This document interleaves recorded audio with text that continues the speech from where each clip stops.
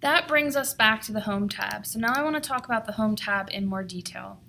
All of the coursework for ART 1200 has been developed via the Home tab, and right now you see it as a series of modules, but sometimes it might end up being a visual homepage. It depends on how your instructor wants to break down the course.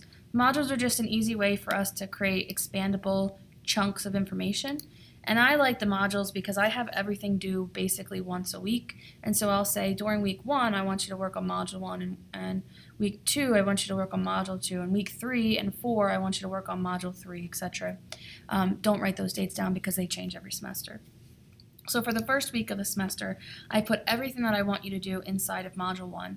And so you have to read the Getting Started page, which is where these videos are housed. So if you're viewing this video, you've probably already been to that page.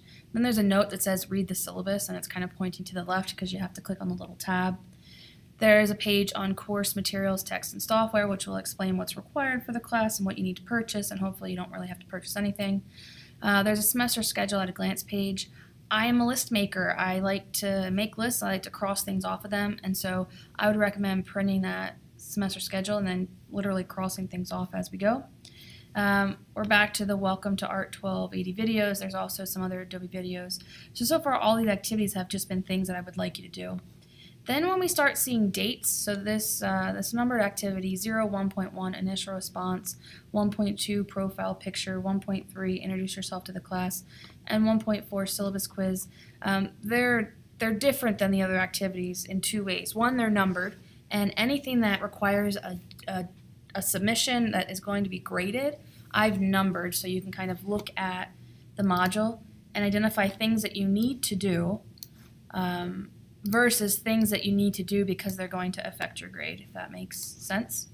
And then also anything with a date under it means there's a submission, and it will tell you how much it's worth, 10 points, 5 points, 10 points, and 9 points. And so you need to complete the things on the top half of the module because they allow you to finish the activities that require submissions.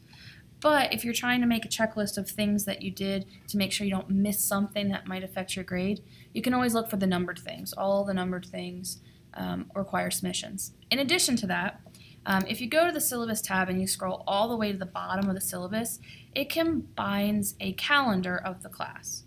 I would caution you not to just use this calendar because the calendar only shows things that are due. It does not show the things that you need to do in order to successfully complete these.